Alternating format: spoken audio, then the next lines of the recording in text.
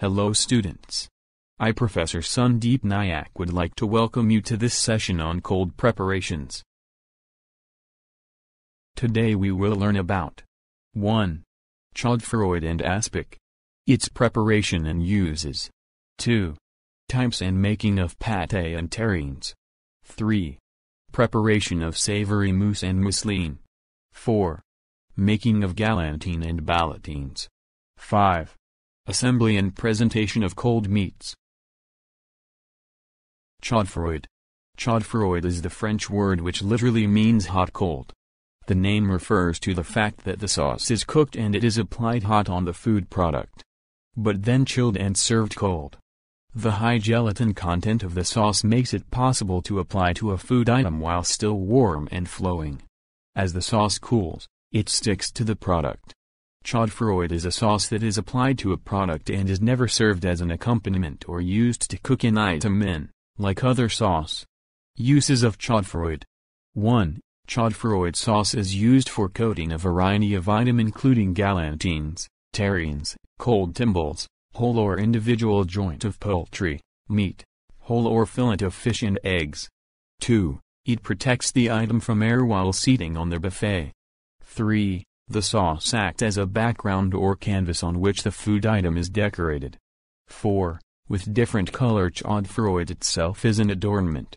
5. The sauce can complement to the flavor of the coated item. 6. It also adds to the nutritive value of the food. Method of preparation of Chaud Froid. 1. Classical method. White sauce or velouté sauce is used as a base. It is reduced with stock suitable for the item with which it will be used. Finally it is seasoned and finished with aspic jelly and cream. 2. Contemporary method. It is a modern variation of the sauce. It is prepared without roux as a base, resulting in a less starchy mouthfeel sauce. This method is also faster to prepare. Cornstarch mixed with wine is added to reduced cream, seasoned and is finally finished with hot aspic jelly. Coulis. Coulis are Chaud Froid sauce made by using mayonnaise, sour cream, heavy cream or combination of both as base. Often used for fish preparation. Coulis equals 3 parts of mayonnaise plus sour cream plus heavy cream, plus 1 part of strong aspic jelly. Other variations. Made with contemporary method by just replacing of cream. Brown Chaud Froid sauce. Green Chaud Froid sauce. Red Chaud Froid sauce and yellow Chaud Froid sauce. Applying for Chaud Froid sauce. Preparing of item for coating. 1 item should be well chilled. 2 surface should be smooth, rough edge should be trimmed. 3 surface grease or skin should be removed. 4 items should be blotted dry for better adhesive quality. 2. Tempering the Chaud Froid. It involves bringing the temperature of the sauce, either by heating or cooling, to a point that will allow the best easiest coating, probably 85° Fahrenheit. If it is too warm, the sauce will wash over leaving a thin coat or melt the previous coat. If it is too cold, won't form an even layer, it will lead to formation of lumps or air bubbles. It can never coat the item smoothly. 3. Coating by ladle method or dipping method. There are 2 ways to apply Chaud Froid sauce. In the both cases, more than 1 coat is advisable to get an even appearance and smooth finish. Refrigeration in between both the coating has to be done for a better coating. 1. Ladle method. Sauce is poured by ladle onto the product. Example. Large joints or pieces of meat. 2. Dipping method. The item to be coated is dipped into the sauce. Example. Smaller items of meat or quail. 4. Trimming. Trimming is a final step in preparing the item for decoration. Carefully the item is removed from the pan by cutting away around the base of product with a palette knife. The product can now be called as Chaud Froid. Decoration of Chaud Froid. Chaud Froid are decorated with a food item, vegetables, capers, chives, caviar, slice of olives which are dipped in warm aspic jelly and place on the surface of Chaud Froid. Finally it's glazed with a tempered aspic jelly to make it sparkling and fresh. Aspic and jelly. A jelly or jelly in English is a gelatinous meat or fish stock. A jelly becomes an aspic jelly when it is clarified. The word aspic is used to refer to a combination of meats, fish, vegetable, or eggs which are set in an aspic jelly mold. It is demolded onto a service platter when set and served. Characteristics of aspic jelly: 1. It must always be crystal clear and of a light golden amber color. 2. The flavor of an aspic jelly should be intense enough to make mouth water. 3. The aspic jelly needs to be properly seasoned with salt. 4. Slight elevation in the level of acidity will serve to the accent or enlive flavor. 5. Jelly should be firm enough to hold the desired shape, but must dissolve once it gets into the mouth. 6. Should have good slicing quality. Jelly. Jelly is the stock that has been reduced and cooled down to a gelatinous consistency. Aspic jelly is a clarified form of jelly. Methods of preparation of aspic jelly. 1. Classic method. A stock is made using gelatinous items such as pork skin, calf's fastest knuckle joints and shank bones. The stock is then reduced and clarified with aromatic vegetable wine and seasoning. 2. Quick method. In quick method, commercial gelatin is added to a ready consommé. This method is practiced in all busy kitchens. The flavor and clarity depends on the quality of consommé. 3. Commercial powder method. It is a good example of convenience food and is the quickest method of producing aspic jelly. Commercially, savory aspic jelly is available in powdered form. Jelly is prepared as per instructions of manufacturer. Pate. Pate comes from word pate, which mean paste, dough used for lining savory pies. In other words, it can also be a spread of finely chopped or pureed seasoned meat, often chicken liver, savory meat filling, wrapped in pastry, baked and served hot, cold. Components of a pate. 1. Pastry.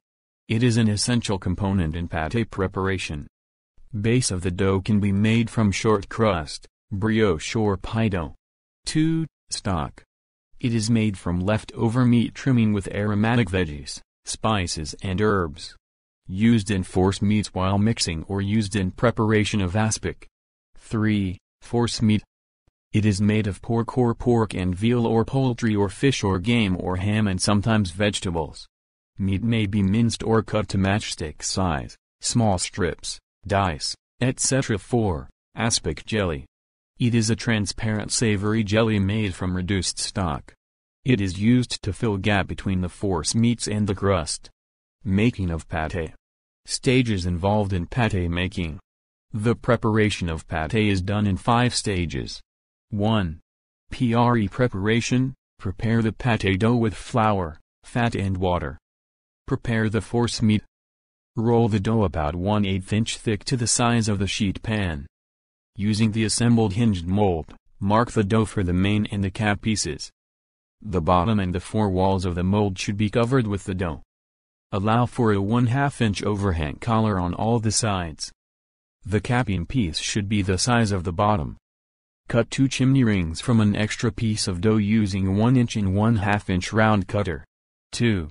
Assembling the pate. Lightly oil the assembled mold. Fold the main piece of dough lengthwise. It should drop easily into the mold. It should cover all the 4 walls and the bottom of the mold. Using a small bag of bouquet garni, carefully press the dough into the corners of the mold. Cover and refrigerate the lined mold for 1 hour. Fill the mold with well-chilled forcemeat 1/2 inch short of the top edge. The forcemeat should be placed in several layers using a palette knife to press the forcemeat to reduce the formation of the air pockets. Fold the overhanging dough over the top of the forcemeat. Lightly egg wash the dough covering the top. Lightly eggs wash the face of the capping dough. Lay the capping face, egg wash side down and the top of pate. 3. Inserting the chimneys. Chimneys are placed in the pate to allow steam to escape. If chimneys are not present, the steam can crack the crust. 4. Cooking of the pate. Cooking of the pate is divided into 2 stages. Browning stage. Without egg washing the top of the pate, cover the pate with a foil. Place in a preheated oven at 475 degrees Fahrenheit for 10 minutes. Remove from the oven and allow rest for 15 minutes. Cooking stage: uncover and light the eggs. Wash the top of the pate. Place in a preheated oven at 350 degrees Fahrenheit until the internal temperature is reached to 150 degrees Fahrenheit. Note: the temperature can be taken through the chimney. 5. Finishing of the pate. The pate is not complete when it is removed from the oven. It must be first filled with aspic. Allow the pate to rest at room temperature for 15 minutes. This will allow the juices and fat that have come out of the pate to be absorbed back. Carefully fill the chimneys with a good quality aspic jelly. Allow the pate to chill overnight before removal and slicing. Types of pate. Following are the types of pate. Pate. It is also known as pate on its own or pate and pate. Strictly speaking, pate is only applied to a dish consisting of a pastry case or shell filled with forcemeat of meat, fish, vegetables or fruit, which is baked in oven and served hot or cold. The best English translation of this word is pie. Pate and terrine or pate champagne. Terrine takes the name from the vessel and not from the mixture used. Hence the pate mixture has no limitation. Usually the forcemeat used is uncooked and is an oblong earthenware mold. However, nowadays, enamel, cast iron, clay, porcelain and chine vessels are also used. For preparation, the terrine mold is lined with strips of pork fat or bacon. The is filled with forcemeat halfway, ensuring no air pockets are formed. Then the central garnish is placed and the is topped with the remaining forcemeat. Finally, top garnish is laid. Then the terrine is topped with additional layers of pork fat or streaky bacon and bunch of fresh herbs. The mold is placed on the top of water bath and cooked in a preheated oven at 325 degrees Fahrenheit until the terrine mixture internal temperature reached to 140 degrees Fahrenheit. The cooked terrine is pressed with a weight to make it firm. It is chilled overnight, then sliced and served topped with a coat of aspic jelly. Pate en croûte or pate maison. Pate en croûte are forcemeat baked in a crust. The forcemeat can be country style, basic or mousseline, but basic forcemeat is most commonly used. Although pate en croûte can be baked without using a mold, a pate mold helps to produce a more attractive finished product. Pate pan, a variety of pate en croûte, rectangular or oblong in shape, which is not cooked in a mold. The filling is placed in the center of pastry, the edges are folded over and sealed, then it is baked till done. It can be served hot or cold. Equipments or molds used for pate. Pate molds: 1 hinged oval pate mold or classical style mold. They are 3/4 piece hinged mold with ornate decoration on sides. 2 hinged rectangular mold, contemporary style mold. The rectangular shape allows higher product yield and easier portioning. Generally used for commercial quantity production. It is normally consists of 3 pieces of hinged mold made of black steel. 3 tapered loaf pans is used for home-style pate. The sides of the mold is tapered for easy removal. Pate scissor is used to cut the pate dough as per the size of the mold. Roller is used to roll the pate dough into thin sheets. Round cutter to cut the chimneys. Brush to give egg wash, fuel to pour aspic jelly through the chimney. Galantines. A traditional galantine is a deboned chicken, wrapped in its own skin along with ground meat and other ingredients like garnishes, rolled into cylindrical shape and then poached in stock or roast and served cold, coated with aspic. The preparation of galantine is divided into 3 stages. Preparation. Bone chicken by cutting through skin along the length of backbone. Keep all meat attached to skin. Remove the wings and leg by cutting through the joint. Cut off the wings, bone, thigh and leg, trim skin to form large rectangle. Marinate the breast meat and skin for 3 hours with brandy, white wine, curing salt, salt and pepper. Prepare the stock from the bones. Prepare the forcemeat. 2. Assembling the galantine. Dust the skin lightly with a pinch of dry gelatin, salt and pepper. Spread the forcemeat on the skin, 1 inch thick, leaving 1 inch margin of skin all around. Place the marinated breasts lengthwise, on the forcemeat with the thinner ends of the breast, overlapping in the middle. Using the cheesecloth or cling wrap and roll the galantine away from you. Tie both ends of the roll like a toffee. 3. Cooking the galantine. Place the galantine in a big brazier. Cover with the prepared stock and place on the range. Bring the temperature of the stock up to 190 degrees Fahrenheit. Poach the galantine till the internal temperature reaches up to 170 degrees Fahrenheit. Refrigerate overnight in the same stock. 4. Presentation. Traditionally the galantines are sliced and served with small cubes or slices coated with delicate aspic. Ballotines. This is the smaller relative of galantines. Ballotines are ballot-shaped bundle. It is leg of poultry that is boned, stuffed, and rolled into the shape of a bundle, then braised or roasted. It can be served hot or even cold. It is an excellent method for using the leg portion of poultry when the breasts have been used in the other preparations. The legs are deboned, leaving the meat and the skin intact. Forcemeat or any other mince is stuffed into the pocket and then the pocket is carefully sealed. The ballotine is normally roasted or braised. It can be glazed with aspic or coated with Chaud Froid sauce and can be served cold or hot. It can be served as an appetizer or as a main course. Dodine, similar to ballotine, usually prepared with the legs of duck or goose and is roasted instead of being poached. Always served hot. Composition or structure of savory mousse. Basically there are 4 components: base, binder, aeration, seasonings, flavorings and garnishes. 1. Base ingredients. The mousse's main or base ingredient may be one or a combination of finely ground or pureed cooked or smoked meats, fish, or poultry, cheese or a blend of cheeses or a puree of vegetables sautéing to intensify flavor and drive off excess moisture. It provides flavor, color, body and character in product. 2. Binder. It provides structure to finished product accomplished by inclusion of gelatin or aspic jelly. Flavorful fat like butter contribute structure as it cools. Following ingredients or sauces are used as a binder. White sauce, velouté sauce, mayonnaise sauce, and gelatin. 3. Aeration or lightener. Lighting of mousse is done by adding air into mixture. The lightener in a mousse can be foam of whipped egg whites, or heavy cream whipped to soft or medium peaks. If the whites or cream are overbeaten, the mousse may start to deflate from its own weight as it sits. 4. Seasonings, flavorings and garnishes. Seasonings, flavorings, and garnishes are chosen to suit the main ingredient's flavor. Usual proportion: 1 liter or kg of base is to 1 ounce gelatin, dissolved in 1 cup of water, is to 1 liter or kg aeration. 7 steps in preparing mousse. 1. Mold. Lubricate molds for setting the mousse. For example, ramekin, small timbales. 2. Base.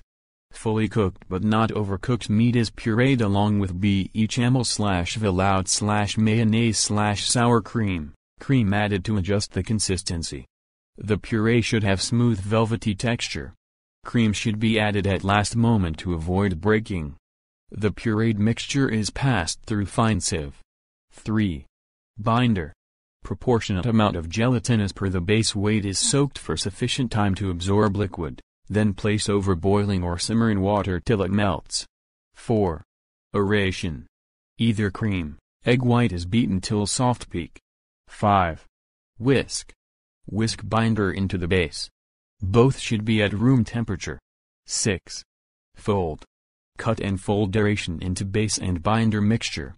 If base is too thick or cold, aeration will get deflated before it works.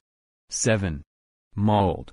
Mousse mixture should be put in the mold before it starts to set. Molded mousse should be allowed to chill overnight. Guidelines for preparing mousse. 1. Don't overcook meat as it may result in dry texture and poor mouthful. 2. Add cream at the last moment. This avoids breaking of cream. 3. Proportion of base is to gelatin is to aeration is important. 4. Soak gelatin in ample amount of water to absorb liquid. 5. While whisking gelatin to the base, both should have same temperature. 6. Line the mold with aspic jelly or plastic film before pouring mixture. Characteristics of mousse. 1. It should have velvety smooth texture. 2. It should have light and airy consistency, should not be heavy or rubbery and no air pockets. 3. It should bear a delicate but distinctive flavor. Mousseline. Mousseline is a type of fluffy consistency similar to mousse, is often made out of a combination of uncooked meat, particularly chicken or fish, pureed and bound with egg white and sometimes cream. They are set by cooking. Mousseline most often starts with a base of paste, traditionally seafood paste from fish like salmon, trout, sole etc., or of shellfish like crab, shrimps, prawn, lobster etc., although other meats like ham, chicken, veal, pork, and feathered game may be used as well. It is prepared by processing ground meat and cream in food processor. Often egg whites are added to lighten and enrich the mixture. Mousseline should be extremely smooth in texture and have the consistency of a very thick sauce or paste, and then placed into molds to set by cooking. Mousseline force meat can be served hot, cold. The dish may be served individually, or a large mold may be made so that guests can cut servings for themselves. This is especially common in a buffet line, or at a casual event where appetizers are laid out for people to pick through. It can be used to make fish sausages and variety of timbales and terrines, or can be used to make variety of quenelles. Small timbales of mousseline can also be used as an accompaniment of the main course or garnish. Mousseline is a good way to use up trimmings and leftovers while pre-preparing fish. The proportion of fish is 2. Cream is important. Too many egg whites make it rubbery. Too few egg whites will not bind mixture together. If too much cream added, mousseline will be too soft or will fall apart during cooking. Procedure for making mousseline. Chill all ingredient and equipment around 40 C throughout the preparation. Cut fish or scallop or chicken or veal meat into proper size. Grind in food processor till smooth. Do not overprocess. Add egg and pulse. Add cream and seasoning in steady stream while machine running. Stop and scrape side down. If desired, pass through drum sieve.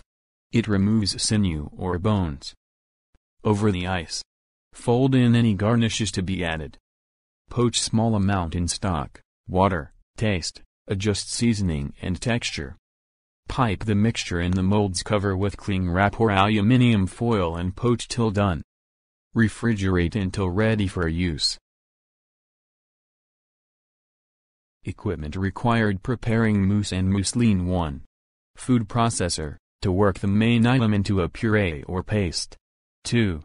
Whisk or electric mixer, with a wire whip to prepare the egg whites and or cream. 3. Drum sieve, to strain the base. 4. Pot, vessel, for ice water bath to cool the mixture. 5. Weighing machine, to weigh the ingredients used. 6. Various molds and serving dishes, to set the mousse. 7. Pastry bag, to shape the finished mousse. Difference between mousse and mousseline.